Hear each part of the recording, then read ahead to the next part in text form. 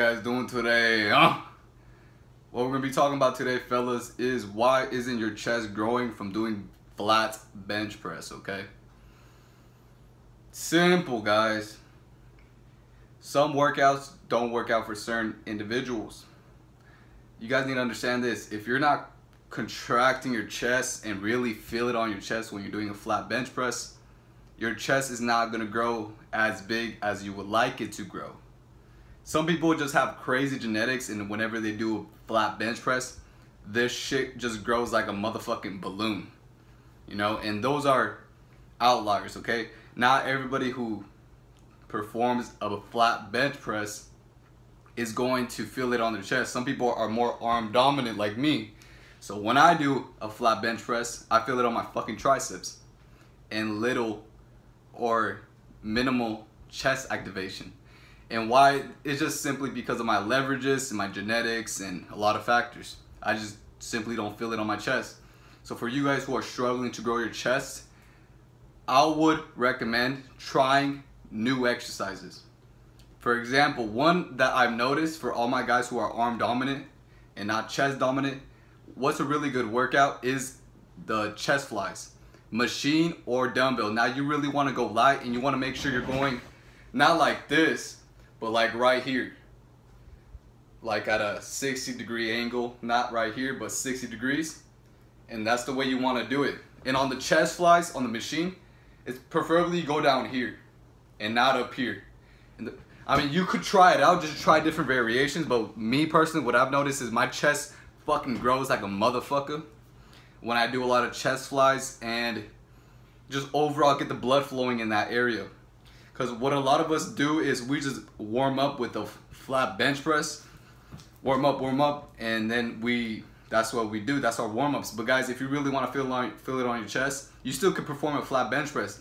Just go ahead and pre-activate it, you know, pre-fatigue it, or even fatigue your arms first. You know, you have to try different shit out. But this is what I've noticed. If I warm up my chest really good with chest flies, machine or dumbbell, or push-ups, like pretty close to my body, like right here, I've noticed that after I do all that warm-up shit and I move on to the flat bench press, I feel it on my chest like crazy. Why? Because I pre-activated my muscle. Okay, and you can do this with any muscle group. You can do this with your triceps, your shoulders, whatever muscle group you're lacking in. You could pre-fatigue it or pre-activate it and go ahead and do that exercise that's gonna hit that muscle group of the day, okay? You have to try different shit out though. This is based off experience, and this is my opinion, this is my perspective.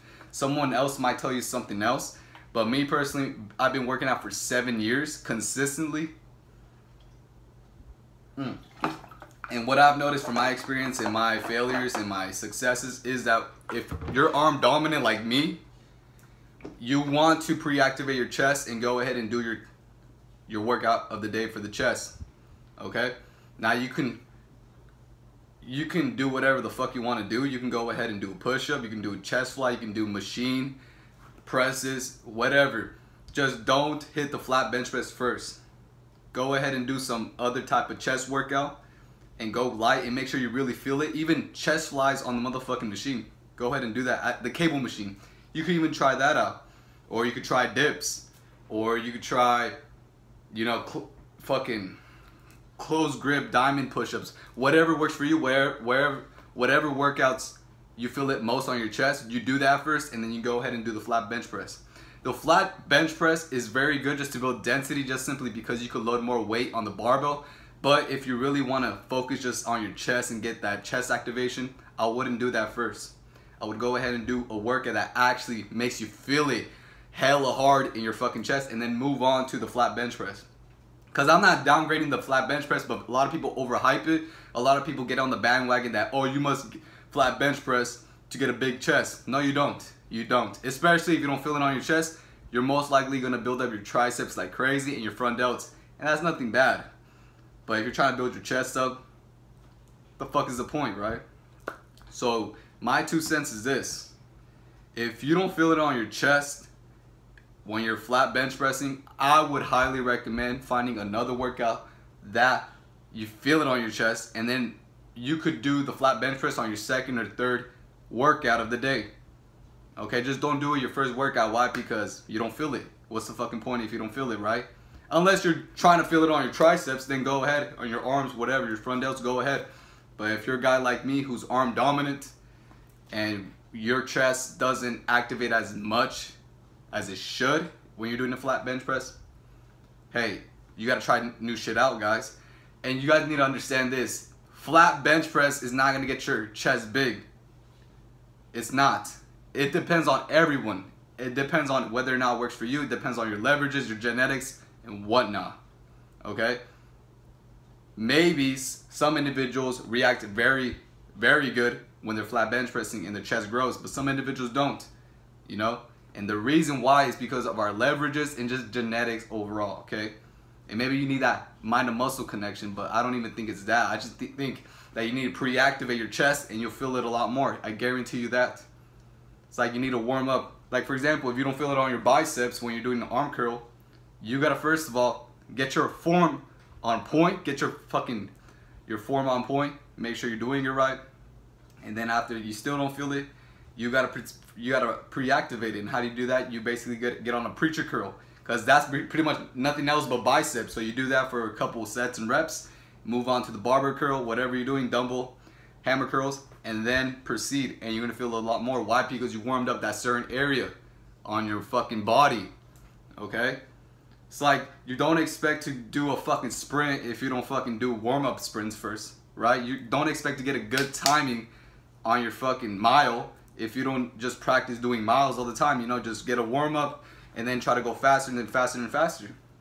That's how you gotta approach your workouts. You can't just expect to go out, you know, your first set of the day, your fucking first workout of the day, go ham and expect that shit to grow if you don't even fucking have blood flow in that area. Now you're just training your whole nervous system. If you really want to target a specific muscle, you got to get blood flow in that area and then proceed to dominate that shit for the workout, okay? If you're really trying to grow your chest, you really got to focus on making sure there's blood in that area, making sure your veins are popping and whatnot, and then proceed to work it out. And make sure you don't lose the pump. You can try different methods, okay? You can try pre-fatiguing your arms so your chest is doing the work, or you could pre-activate your chest and do the work, or you can just do whatever the fuck you want to do and just keep doing what you're doing. But this is my recommendation. If you notice your chest isn't growing, get blood flow in that area, go ahead and do the flat bench press. And if that doesn't work, pre-fatigue your triceps and your whole arm, and then move on to the flat bench press. You have to try different methods. Different methods work for different individuals, okay? I can't just say do this and it's gonna work for all you guys. Why? Because that's just generalizing. I'm being very specific in this video for you guys who are struggling to build up their chest. Why? Because I feel you, bro. If you got some big ass arms but you got no chest, I mean, it's cool to have big arms, but you also want to have a big chest, right? My point being, guys, I relate to you like a motherfucker, so I'm trying to help you guys out. Real shit. Because I already been through the process. I already been through the failures, you know? And I know that my chest isn't the biggest, but let me tell you this, bro. I used to have a flat fucking chest. I used to have a flat chest. You even go on my Instagram, go all the way below, like 2016, 2018. Bro, my chest was fucking flat. It was non-existent. Now I have something, you know? Why? Because I started changing up my routine, my chest workouts. I started approaching my chest workouts more differently. Why? Because I know that's my weak point. So what I do is I pre-activate it or pre-fatigue my fucking arms and proceed to fucking kill my chest. I do whatever works for me. There's no right or wrong. Some days I don't even flat bench press. I just go ahead and do some incline, some dips, some cable, some fucking front raises, and that's it. Sometimes, guys, you don't need to hit the traditional lifts. Why? Because it's all about hype. Don't just hop onto a trend if it doesn't work for you. Don't just start doing deadlift, squats, and bench press if you notice that shit doesn't work for you. And I honestly believe those workouts are wonderful. They're amazing. But if it doesn't work for you, don't fucking do them. You know, you're not going to hear this from other people. They're going to tell you, you got to bench press, you got to deadlift, you got to squat. Why? Because it's the fucking traditional lifts. Nah, I don't give a fuck, bro. You do whatever the fuck works for you. If you notice doing leg press grows the fuck out of your legs and now squats, keep doing leg presses. If you notice your quads grow bigger when you're doing leg extensions and now goblet squats, do leg extensions. Who the fuck is gonna tell you what to do if you know what works for you and you know how your body responds? Exactly. And those are my 2 cents. Do whatever the fuck works for you and keep doing that. And don't listen to people. It's okay to change up your routine, but it's not okay to listen to somebody who doesn't know what the fuck they're talking about. Let's keep it a buck, alright, my G? So that's it with this video. Peace, and may the Most High be with you, alright? Ching ching.